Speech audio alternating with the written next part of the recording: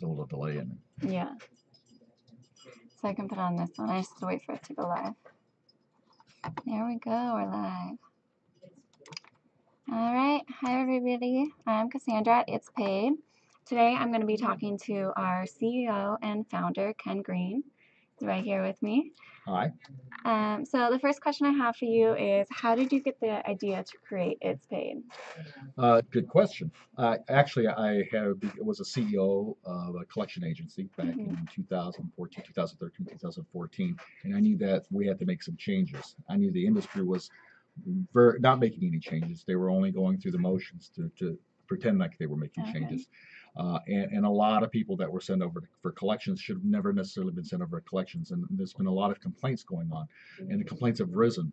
So I was trying to figure out a way that we could change the perception of the industry and change the way the industry acted. And of course, I don't think I could change the industry. I tried to start with the company I was working with, but there was a lot of resistance to it.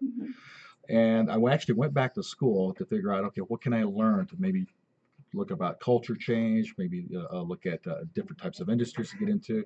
And I went to Cal State San Marcos and I enrolled in a health information technology course, which is a 2-year program. And the first day I attended the class, I realized that obviously it's a technology class, but I realized that technology was moving very, very fast. I mean, it was already passing me by, and I got really, really scared, thinking, oh my goodness, I'm going to become obsolete. What we do is going to become obsolete, and technology is going to take over. And I'm thinking, what do we need to do? So at the end of that semester, I was still racking my brain trying to figure out, what do we need to do as an organization to try to, change what we do or try to fill a specific need. And then I was watching Charlie Rose one night, and his guest was a person by the name of John Chambers. And John Chambers is the CEO of Cisco. And John Chambers was actually talking about how in the future all companies are going to be technology companies, and used Uber as an example. And that's when I got the idea of ItsPayd, going, well, you know what, we can use technology, allowing companies and merchants to actually use the technology to reach out to the customers before they send them over to collections. And that's how ItsPayd was born. Okay, that's cool. What do you like best about working here?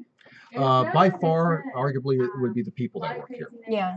Organizations made up by the people, and it's great working with the people, being surrounded by people that have the same level of excitement, enthusiasm, and really the concept that I came up with is just one concept, but the ideas that people have thrown in have been part of ItsPayd as well. So everybody's contribution to ItsPayd has really made it what it is today.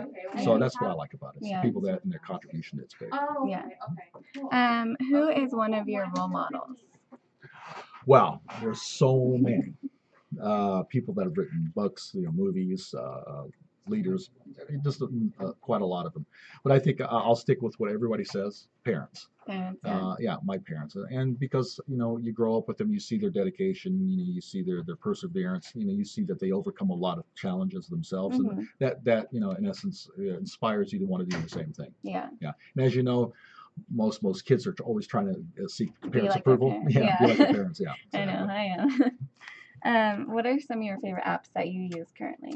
Well, I don't use that many apps, but the one that I use the most is Uber. Uber, and it's the one that my daughter actually introduced to me one time, and ever since then I'm like, oh, this is so simple, it's so easy, and then you get to rate the driver there, and of course I always tell the driver, make sure you give me 5 stars, okay, so I can get picked up. So okay, so if you won the lottery, what's the first thing you would buy? World peace. World peace. Can you buy that? I don't even buy world peace. I'm not really sure. I don't play the lotto. No. But I don't know what I would do if I won the lotto. I would probably just put it back into the business and try to get it to grow. Oh yeah. Yeah. Money is not necessarily, although it's important, but it's not necessarily a big motivator in what I want to do in life. So I'm not a person that really looks at material or possessions or things like that.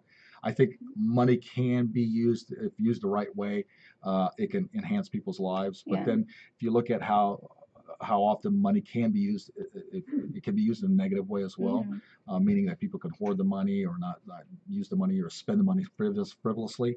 And I think that's what we're trying to educate people is that, look, if you get money, you don't just go out and spend it on everything that you think. learn to use your money wisely, and that's what happens. Oftentimes, people get themselves into this what I call a consumerism buying mode, and there's nothing wrong with it, but they overextend themselves, and when they overextend themselves, then they get into financial problems.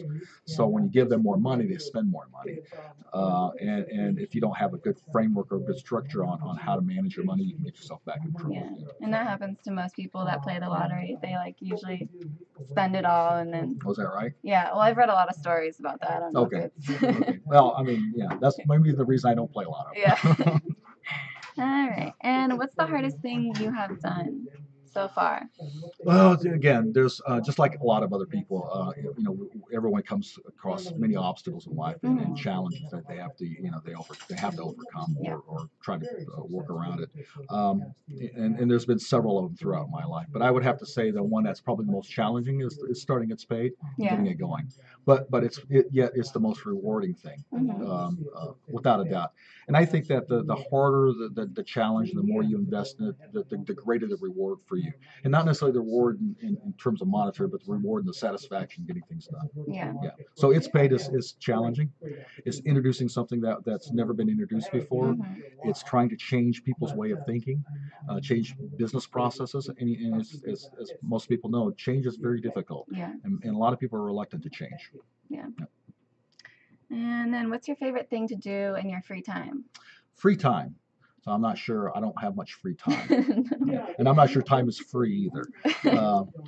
I would have to say that on the days of my downtime, I guess would be that I like to sit and relax. I like to kind of reflect on things. Occasionally read. I do like to watch a lot of documentaries. Oh yeah. And then like to take my our CCO, Chief Canine Officer King out for walks and like to go to the beach. And then I guess spend time in the outdoors. What's your favorite documentary?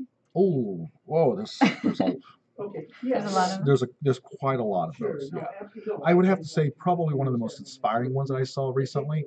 It has nothing to do with what we're doing, but I thought it was inspiring enough. It's called Alive Inside, and it talked about how a person used music to help patients with dementia and Alzheimer's remember.